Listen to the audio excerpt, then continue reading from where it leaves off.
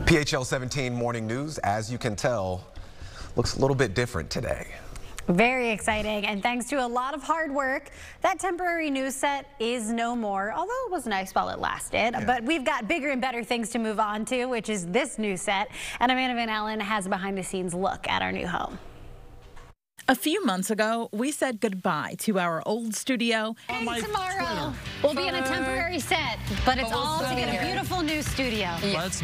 While we were bringing you the news in the morning from our temporary set. And it is our first day on our temporary set. We are getting a studio facelift. Yeah. This was happening.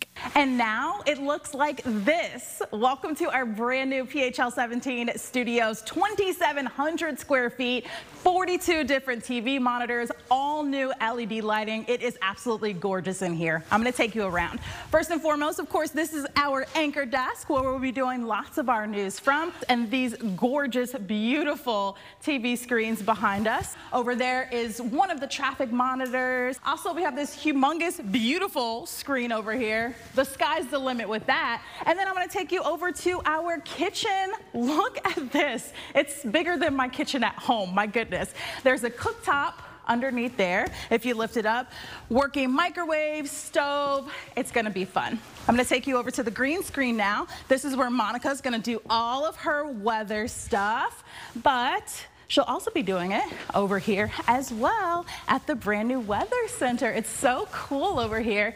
It's absolutely gorgeous. Jenna works over here too with traffic, and then we have these beautiful monitors as well. So many new things coming to PHL17 Morning News. We are just so glad you're along for the ride. Welcome to our new studios. And that was a behind-the-scenes look at the entire studio, but I don't know, so far I might like this thing the best. Okay, you like this the best? Yeah, it is fun. So far. Yeah, it is pretty cool.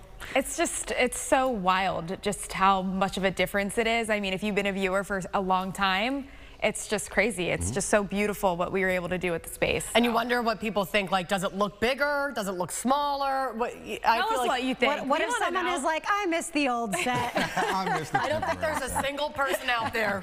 I don't think there's a single piece of it left. Yes. But also for Monica and Jenna, how do y'all feel about having so many different places to do weather and traffic from?